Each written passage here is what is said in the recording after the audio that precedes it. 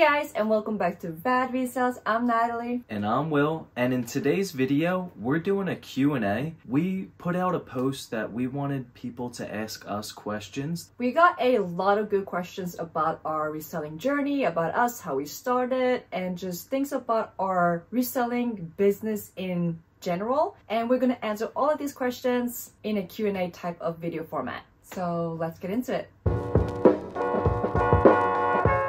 Alright, so before we dive into the questions, if you're new here or if you don't know, Natalie is the full-time reseller in the relationship, and I am just a part-time reseller. So keep that in mind when we're answering these questions.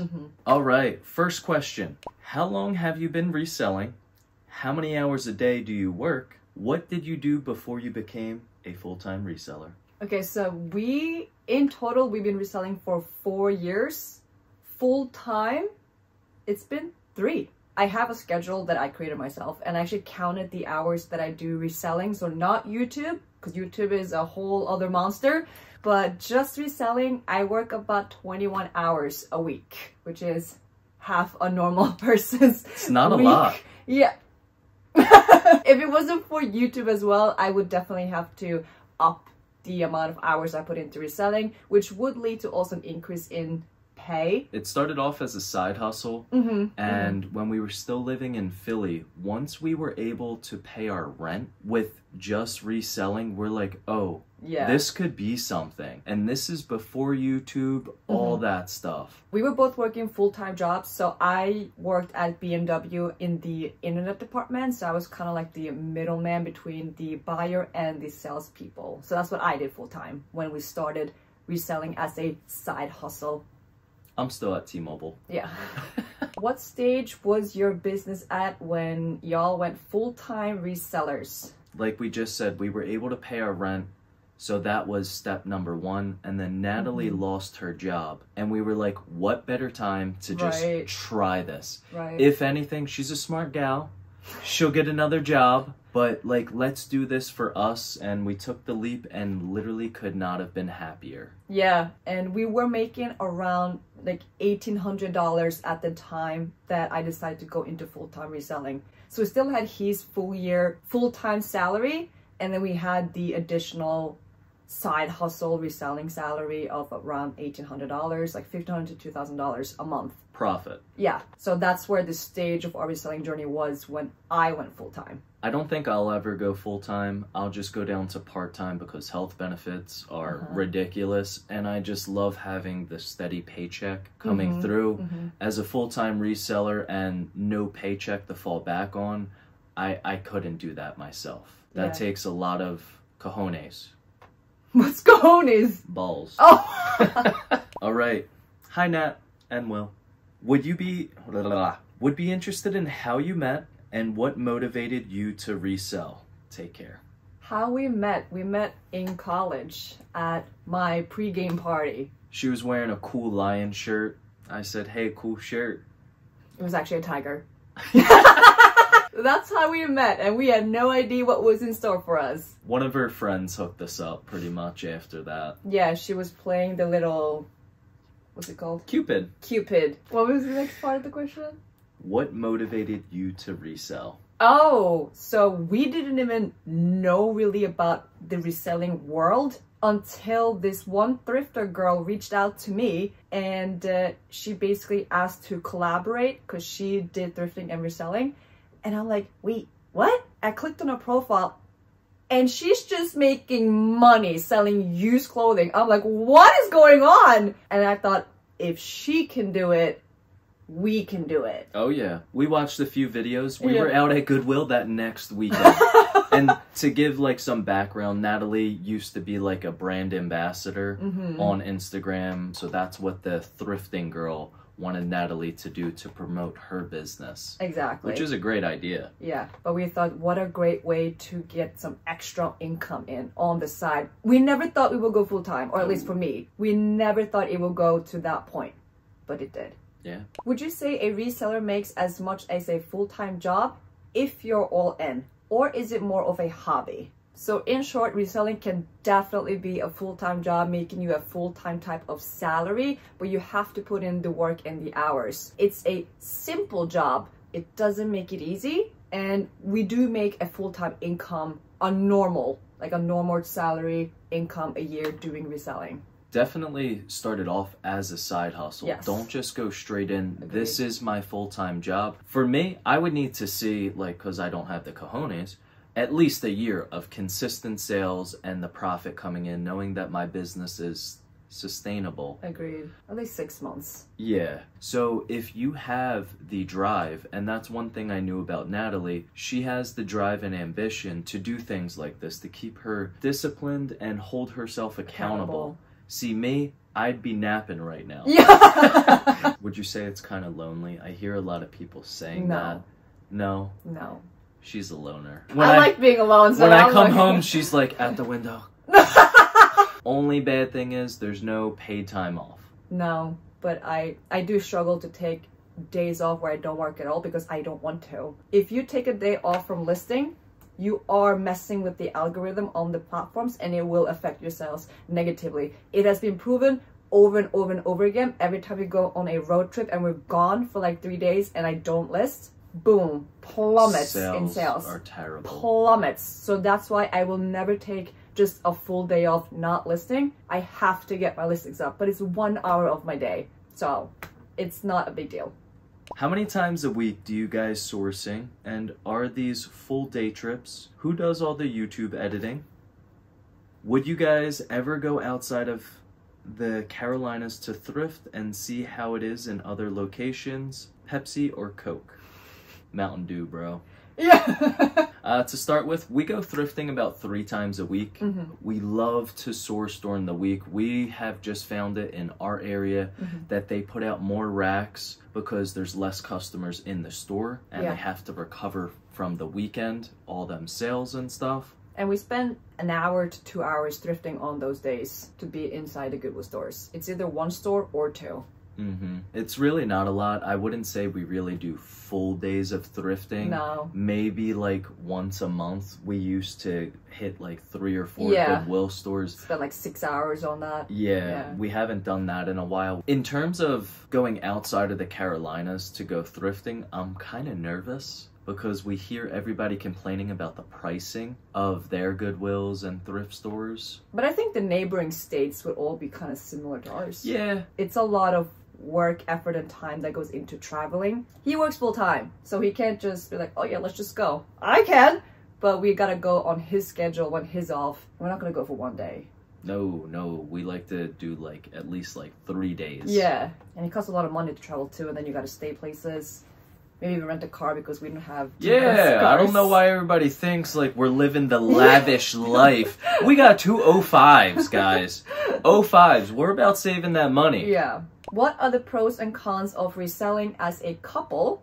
I'm wanting to bring my husband on board my business, but don't even know where to start. That's a great question. We started out as a couple to resell. So it wasn't one starting out and then the other one coming on, but we have heard or know of people who has done it that way. But we started together and we both wanted it together. There are pros and cons. Not every couple can work together. So that doesn't necessarily have anything to do with your relationship. It's just some people can't work together. Same with friends.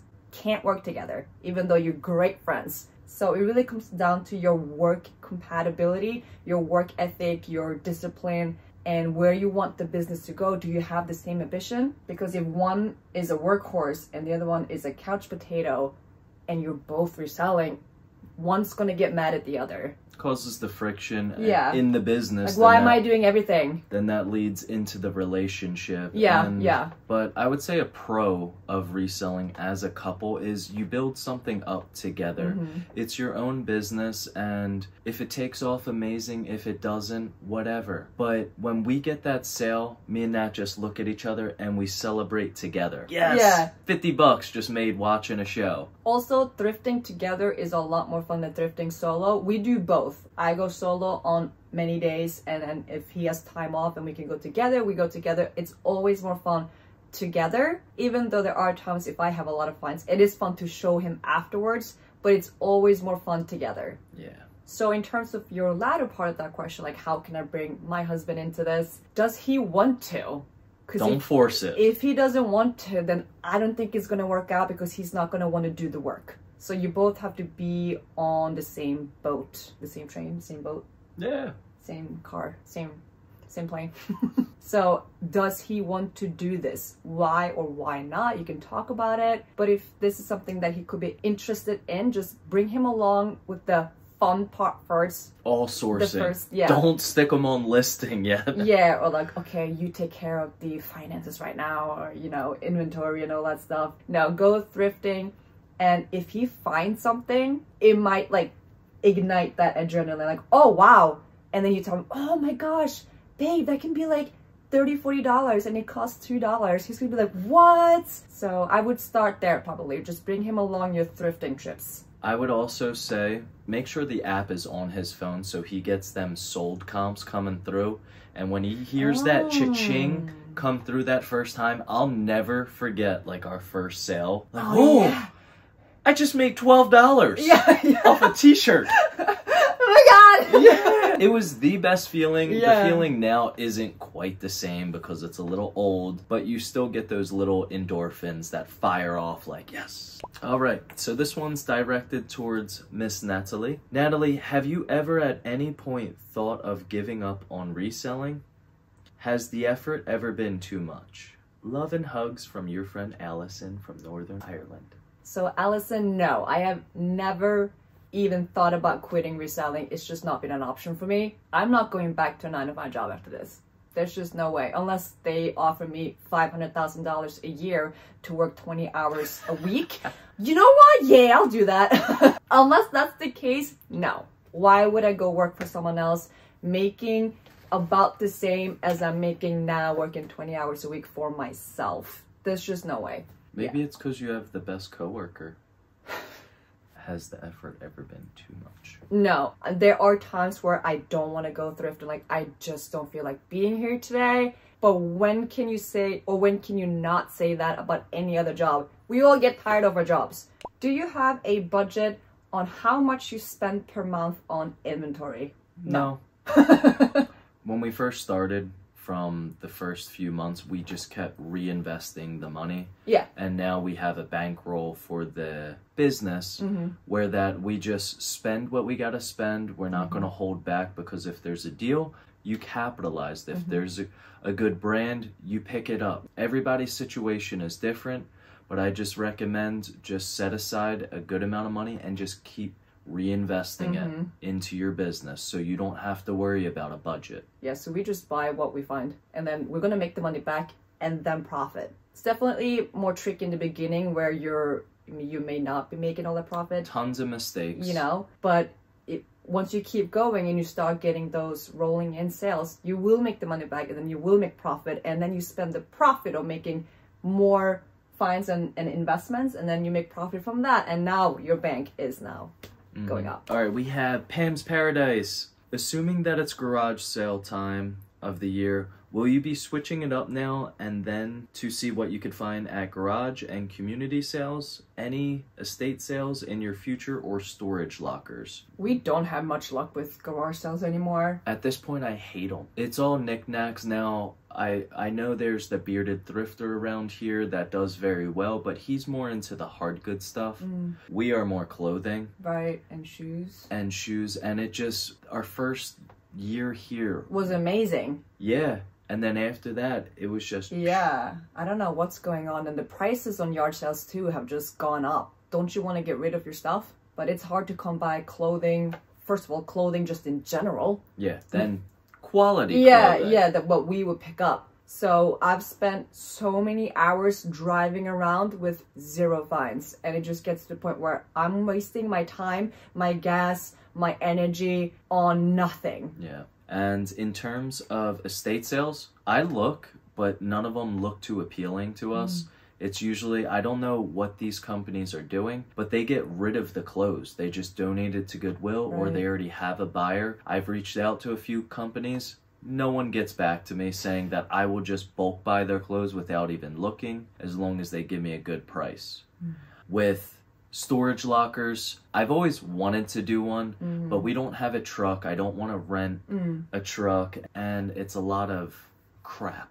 Yeah. That's probably in there. So is it really going to be worth all that time and money that we spend on getting it and all this stuff? To break even. Yeah. Hopefully. Hey Nat and Will, how many hours do you guys spend on your eBay business? What does the breakdown look like with sourcing, listing, shipping, etc.? So we obviously sell on multiple platforms, so I guess this will kind of go for all the platforms. So 4 different platforms. I just handle eBay with the listing and answering inquiries. Yeah. I would say I list about 20 minutes each day. That's about 10 items because they're already preloaded for Natalie. Yeah, I make the listing and then he finishes the listing on eBay while I do the other platforms. So in terms of my day, being the full-time reseller, I list 1 hour a day, every single day. And I take photos pretty much every single day for 1 hour. So that's 2 hours. Sourcing, so going out to thrift, is 3 times a week. Spend about 1 to 2 hours per time, so between 3 and 6 hours on that.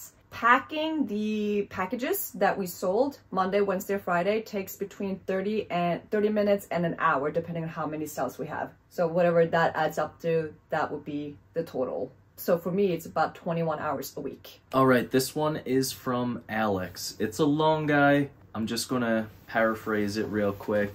Hey there, team. I would love to know your original story. Did you start with eBay or a different platform? So me and Natalie, we started with eBay and Mercari. And then they ask, what did you sell first? First item we sold was a Vans t-shirt. With a big skull and a rose. On Mercari? Yeah. We packed it like as soon as we decided we're packing it. And then I ran to the mailbox and shipped it all. What were your initial setbacks and lessons learned from your first year? So one of the biggest obstacles that Natalie had was just being intimidated by shipping. Oh my god, so scary. We almost didn't even get into it because of how nervous she was. She was really freaking out, and I was like, I'll watch a video or two, like, we'll figure this out. It's so easy. That's the easiest part of the job now. We use pirateship.com on eBay. As for Mercari, Depop, and Poshmark, they provide their own shipping labels and we use their shipping labels. Another thing that in the first year, biggest thing I learned was sell-through rate. We would go to the bins, pick up something that had 1 sold comp. Did we even look at the sold comp? I think that was like the listed comps. Oh, yeah. Because we didn't know there was a little filter button on eBay where you can click sold comps. Yeah, you're right. So we just went on whatever listed, and I could list that t-shirt for $150. Doesn't mean it's gonna sell for $150. This one would sell. No. That was it? One more. Okay. So this one is from Will I Am. What is it like working with the best coworker? Does he say that? No. Alright guys, that sums up today's Q&A video. Many good questions there. Great. So this was a lot of fun. We'll definitely do one of these again in the future, maybe, you know, in a few months from now. Thank you guys for your questions, by the way. That was very nice of you, and it just brought back some memories. As usual, don't forget to leave that thumbs up and subscribe if you haven't already, and we'll see you guys on the next one.